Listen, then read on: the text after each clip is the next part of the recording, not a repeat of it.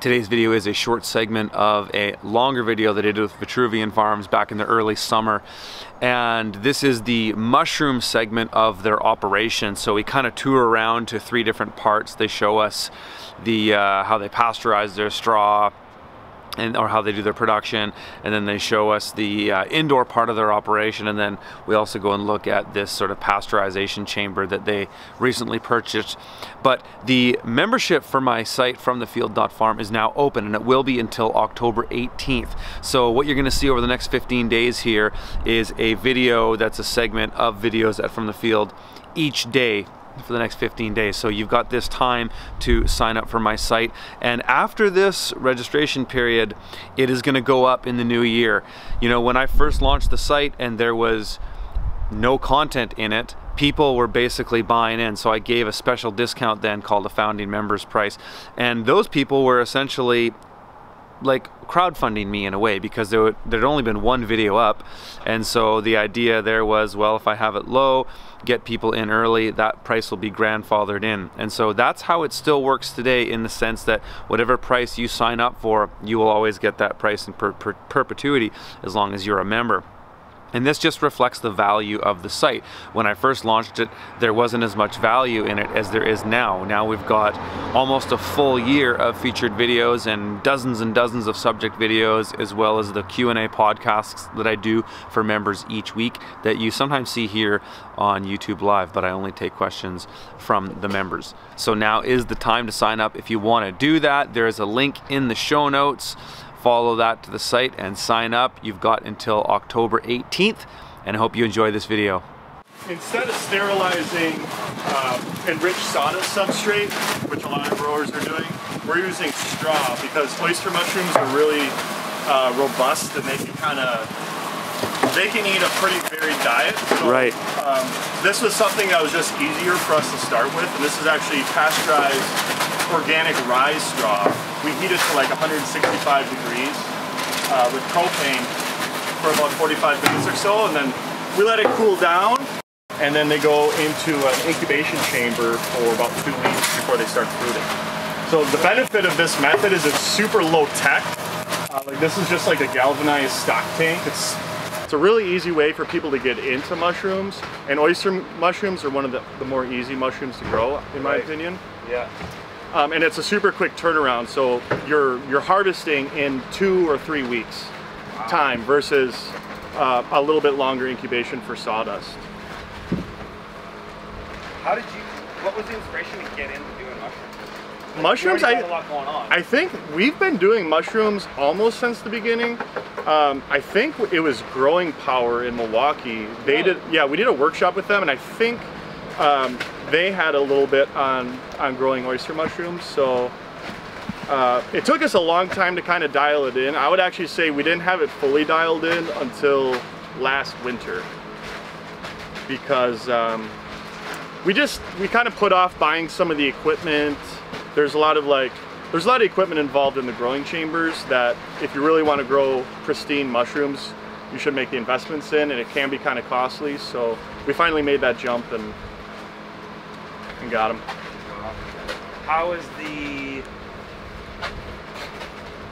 How many times have you cropped out? Or is this a totally new enterprise this year?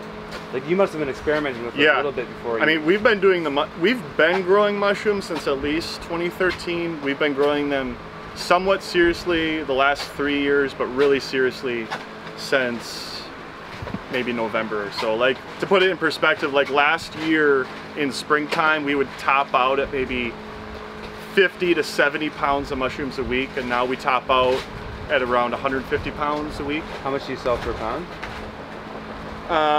We sell it for $7.50 a pound. So we sell them in 5-pound cases to restaurant. That's for restaurants. We do sell a little bit at our farmers market, and it turns out to be like $10 or $12 a pound, something like that. So is it worth the return? Yeah. Do you see promise in this, in that if you go, we could scale this, or? If we're kind of topping out at what we want to do with oysters, because we're kind of at the max, I think, about what the restaurants want. We might be able to get up to 200 pounds a week. But what we found is that if the team is packing them quickly, they're one of our more profitable crops. Just based on inputs. Based off labor. of the cost of the inputs, the straw is almost negligible. The spawn, we're actually seeding at a pretty high rate, which keeps down competitor bacteria and mildew and stuff like that. So that costs a little bit of money. And then your real biggest input is energy. So it's keeping the room at the correct humidity and temperature. 65% profit. 65% profit. Including labor. That's pretty good. When we're cruising. That's pretty damn good. Do you have any idea how that compares to other crops or products you do? Like, you guys really crank a lot of greens. So the greens is probably one of our more profitable ones. Green, I mean, we kind of always say that labor is about 20 to 25% of most crops, and that'll vary. But now that greens are so automated, I would say we're down to like 10% on labor. With that Ordomec. And then inputs are 18%, 20%. On greens, that's compost, soil amendment. We put down seed. a lot of compost, so that costs a little bit of money. But also the microgreens, we do microgreens. We were doing more microgreens, but we lost a big customer. Just no fault of ours. They just kind of went away from buying local. Right. But we're still doing a pretty decent amount of microgreens these days, and that's definitely one of our most profitable crops. Probably like for most farms. I think so. If you can move them. Yeah. Yeah. Wow. So just in here. No, so that's a fruiting chamber. Okay. This is a fruiting chamber. We got an incubation right there, and that fruiting chamber is twice the size of these ones. Damn. So yeah, they're just popping out of there. That's the organic rye straw that's been pasteurized, incubated for 2 weeks, and then hung. And then they'll hang in there for usually about 2 flushes. And then they'll be taken out, and you could do 3 flushes, but then your rate of infestation with flies goes way up. So the yield is way less. So we're just moving them in, moving them out really quickly. So this is the office and mushroom area. Growing area. Damn. Who taught you guys? Like, how did you guys learn to do all this? YouTube. Really? Yeah. Who in particular? We still watch your videos. For mushrooms. For mushrooms. Oh, for That's mushrooms. What I mean. Yeah. Eric Myers. Have you ever seen him? Yeah. Myers mushrooms. Yep. Yeah. We learned a little bit from him. The straw we've been doing before. I recently learned some of the like the fans that people were using and stuff like that, because one of our big issues is we weren't pushing air through the rooms. And it's silly because the reason was for X amount of years I didn't want to spend the $200 to get the CO2 meter. Right. He was like, oh man, we don't want to spend. And it's like, if you don't get the right equipment, you can't figure out what your parameters are. Right. You end up like, we could have been growing a lot more pounds for years. Right. Those are things you got to learn. You do it right from the beginning. But Eric Myers, I watch What the Fungus. Yeah. He doesn't really do the pasteurized straw. Like I said, I think we started on it from a Growing Power in Milwaukee. I don't know if you've heard of that. Oh yeah, I know. I've met Will multiple times. Yeah. Yeah. Yep. So I think it was from like an initial 2010 training we did with him. Oh yeah. That I got on. Because he's kind of out of commission now. The rest of it, yeah. The rest of it was online. I've got one of Paul Stamets' books. Sweet. Love Paul Stamets. Yeah. He's awesome. So you can look in the other one if you want. Wow. Like I said, I mean, the whole thing is kind of pieced together, but it's producing a lot of pounds. Damn. So, we're kind of making do with, if you guys want to step in. Yeah, go ahead. Just watch out. Yep, that's a little drop there.